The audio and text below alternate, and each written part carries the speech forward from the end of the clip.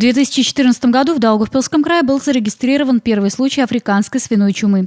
Отличительной чертой этого вируса является очень высокий процент смертности и заражаемости свиней. Впервые вспышка заболевания была зарегистрирована в 1921 году в Восточной Африке. Отсюда и название.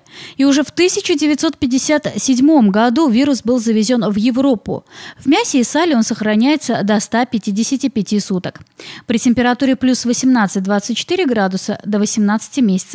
При отрицательных температурах несколько лет. В помещениях свинарников и отходах животноводства около 3 месяцев. Самыми действенными способами борьбы с африканской свиной чумой являются уничтожение заболевшего поголовья путем сжигания, а также отстрел диких кабанов. Правда, полностью уничтожить вирус нельзя, что и доказывают постоянно появляющиеся новые вспышки. Недавно первый случай был выявлен в Ницгальской волости Даугавпилсского края. Основными разносчиками являются дикие свиньи.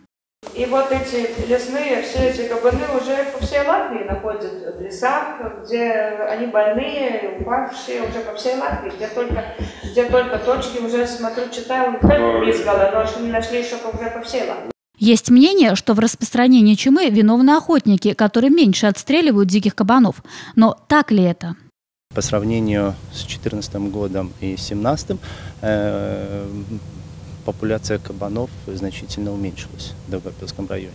И поэтому отстрел уменьшается, потому что не так просто добиться положительных результатов. Но это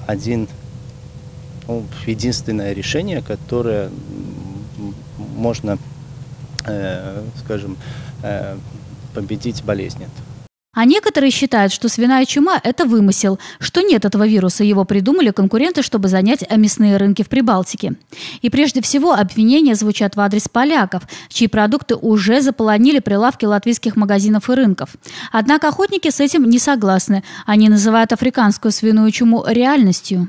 Не надо недооценивать эту ситуацию, не надо придумывать, что нет никакой чумы, чума существует, это научно доказано, и об этом свидетельствует мониторинг.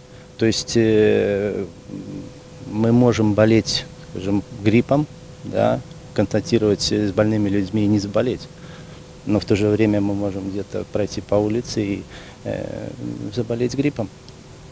Чума – это вирусное заболевание, такое же, как и грипп. Правда, действительно, кажется подозрительным, что в последнее время как-то уж очень часто у нас появляются вспышки различных заболеваний. Не так давно в Латвии и в Латгалии, в частности, из-за птичьего гриппа было уничтожено огромное количество домашних кур, уток, индюков. Сейчас в большом количестве сжигают свиней, страдают крупные местные хозяйства. А что дальше? В Беларуси не знаю, а в России чаще, да. Если эта тенденция пойдет дальше, то есть свиней уже у нас практически нету, остается крупнорогатый скот. Прогноз более чем пессимистичный. Будут уничтожены мясная и молочная отрасли в Латвии, и прилавки магазинов уже полностью заполонят продукты из Польши и других европейских стран.